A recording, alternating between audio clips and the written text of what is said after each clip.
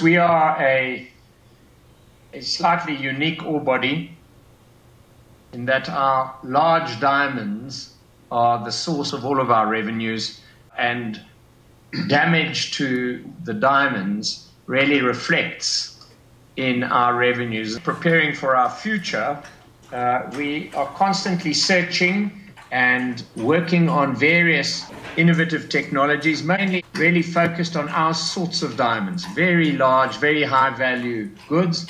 And the ambition is to be able to reduce what damage occurs because of processes to the bare minimum. We remain the highest US dollar per carat kimberlite producer. It's a very good position to be in.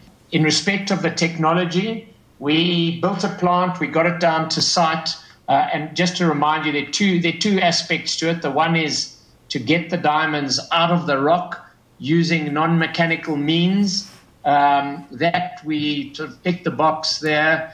That has gone well, and we're very comfortable with kind of the final stage of the process. The first stage of the process was to see the diamonds in the rock.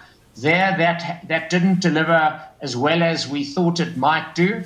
We have brought that plant back to Johannesburg. We have pulled it apart, taken out what wasn't working. We're busy putting it back together again. Of course, as things move, computing power improves, the detection units are improving, as well as the pixelation capabilities. And so we are upgrading that plant and moving to kind of, what should I say, a pilot plant 2. The ambition remains the same, to be able to see diamonds in a certain size of rock, and then to be able to eject them at the speed which is required to meet a commercial need. Yeah, I mean, we can do this at slow speeds, but that doesn't really help us. It's a question of improving and making this faster. So, technology advances, you seem to rush forward and then crawl forward and then have a rush forward. So that's exactly where we are. We've got a team coming here from Europe in the next month to take this forward to the next step.